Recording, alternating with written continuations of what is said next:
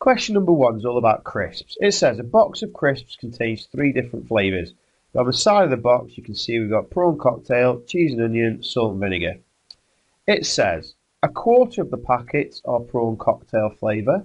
Prawn cocktail we'll call PC for short. The probability of picking cheese and onion is 30%, while cheese and onion we'll call C and O for short. It says what is the probability of picking salt and vinegar? Salt and vinegar we'll call S and V for short. Well, let's have a look what we've got so far. Well, prawn cocktail we already know is a quarter, but this one is in a percentage. Cheese and onions in a percentage, prawn cocktail is in a fraction. So let's turn everything into percentages. So a quarter is the same as 25%.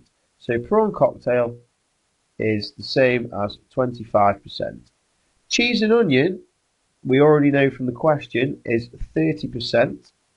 So let's see what that gives us so far. If we add those together, 5 and nothing is 5, 2 and 3 is 5. So far we've got 55%.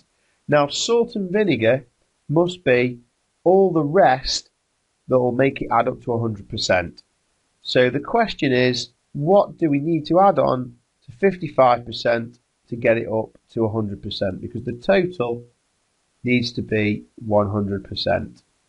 Well, salt and vinegar then, to get from 55 up to 100, if you add on 5, you'll get to 60%, and then you'll need another 40 to get from 60% up to 100, so it's going to be 45%.